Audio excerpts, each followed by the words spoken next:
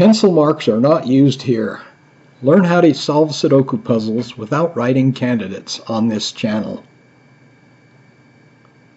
This puzzle is from Charles Timmerman's book 1000 Plus Sudoku Puzzles from Funster.com. You can also find this on Amazon. This is puzzle number 188. It's rated hard from this book. I'm going to talk about how X-wings, double column illumination, and unique rectangles are related. I'll compare and contrast them.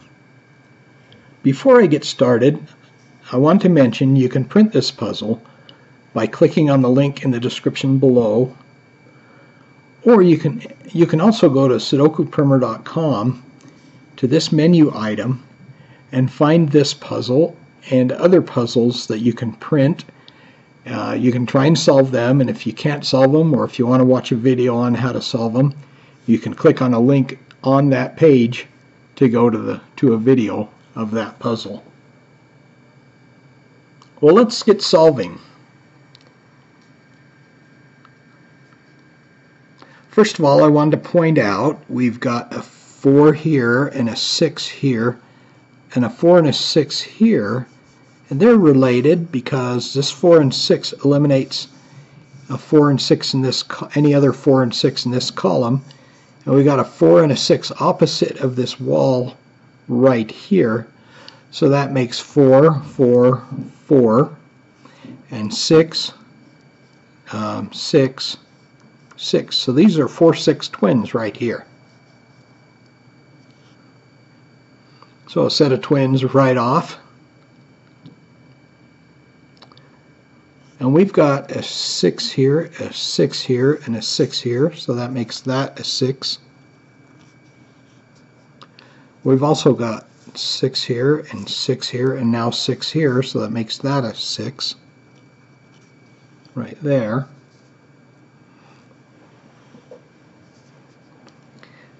And let me, at this point, show you a set of, the double column elimination technique, and then I'll show you how X-wings and unique rectangles are related to those same 8s. We've got an 8 here and an 8 here, so one of these is an 8. We've got an 8 here and an 8 here, so one of these is an 8. So the 8 in box 5 has to be in column 5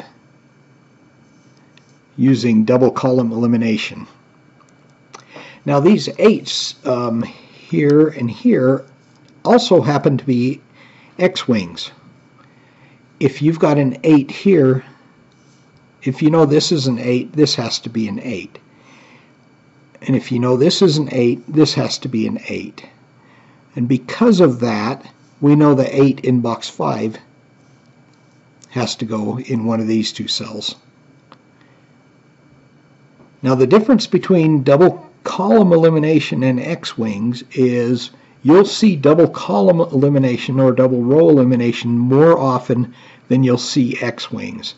And I'll give you an example of that in a minute. But that's how double column elimination and X-wings are related. Okay, you see those right there. Now let's we'll notice that these 8s are also part of unique rectangles. We've got 1s right here, so these are actually 1-8 twins. So with these 1-8 twins and these 8s here, unique rectangles tells us that neither of these can be a 1. We have 1-8 twins here and an 8 here or here in this box, so neither of those can be a 1 because of unique rectangles. That means the 1 has to be in one of these 4 cells in box 2. So here, in this same place we see double column elimination, X-wings, and unique rectangles. Alright, let's move on. We got a 4 here and a 4 here, so one of these is a 4. with these ghost 4s and this 4 here, we know that's a 4.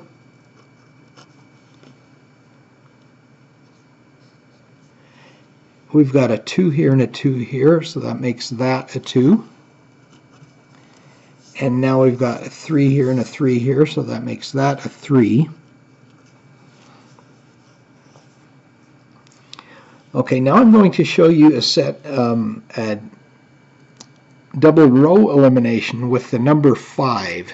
We've got a 5 here, so the 5 in box 2 has to go in one of these 3 cells.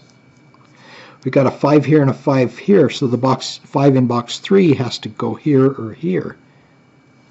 Now using double row elimination, the 5s here and the 5s here tell us that the 5 in box 1 goes right there, because with these 5s and these 5s, row 1 and row 3 are covered for 5s in box 1. So the 5 has to go right there in box 1. Okay, this is an example of double row elimination where we do not have X-wings, because we've got a 5 here, and the 5 can be in one of these 3 cells here and in one of these 2 cells in box 3. So this is not an X-wing, but it is double row elimination. Okay. And then we've got a 5 here and a 5 here, so that makes that a 5. And we've got a 5, 5, 5, 5, so that makes that a 5 right there.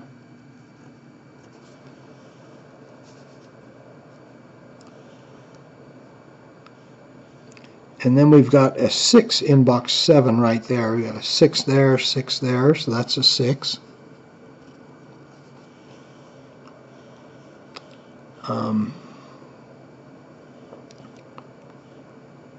Got a 6 here, and a 6 here, so that makes that a 6.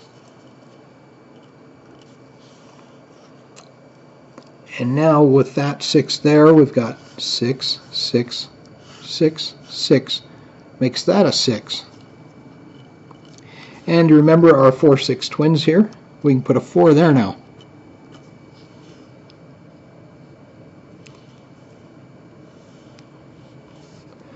Okay. With these 4s, and this 4, we got a 4 in box 9,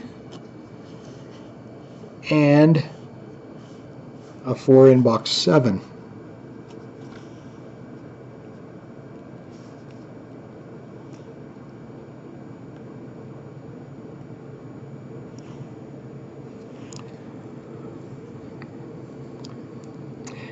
And now we've got a 9 here, 9 here, 9 here, so that makes that a 9. And we know that these are 1, 7 twins. We know these are 4, 8 twins. So that leaves 5 and 9 here. With that 5 right there, we know that is a 9, and that's a 5.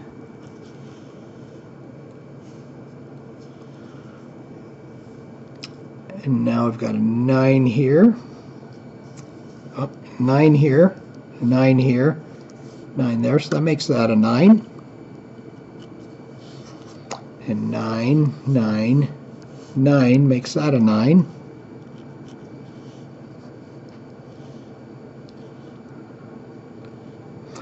Now we're missing 2, 3, and 7 in this box right here. Got a 3 here and a 2 here, so that makes that a 7. And we have 2 7s, the only 2 numbers missing in box 7 here. With that 7, we can finish this box. And with this 7, we can fill in the 1 and 7 in box 1.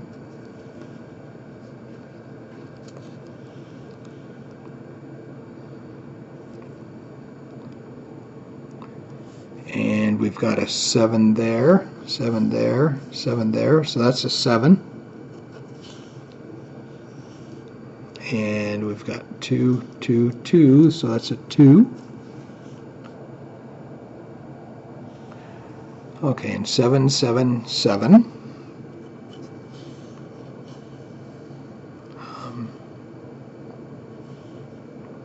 7, 7, 7. 7, 7, 7. And 7, 7, 7, 7 makes that a 7. We're only missing 1 and 3 in box 3 now. With that 3, we can put a 3 there and a 1 there.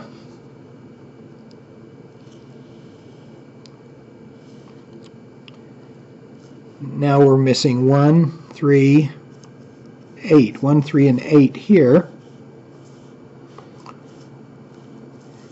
We can see that is a 3, because 1 and 8 there makes that a 3. And this 1 makes that a 1, and that an 8. We can fill in, finish row 5 with an 8 there. And now we've got, let's see, we're missing, in this row we're missing 2, 3, 4. 2, 3, and 4. There's a 3 and a 4 there, so that's a 2. And a 2 there, 2 there, and a 2 there, so that makes that a 2.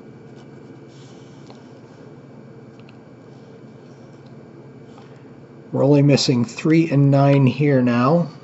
There's a 3, so we can put a 9 there and a 3 there. That makes that a 2, because we had 2, 3 missing there and 2, 3 missing here, which we can now complete.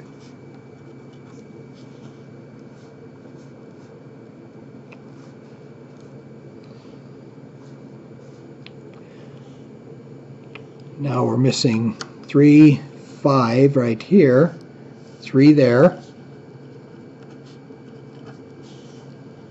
Remember our 1/8s, we still can't solve them.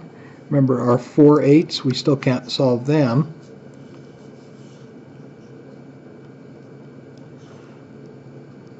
But we are, let's see what we're missing here. 3, 4,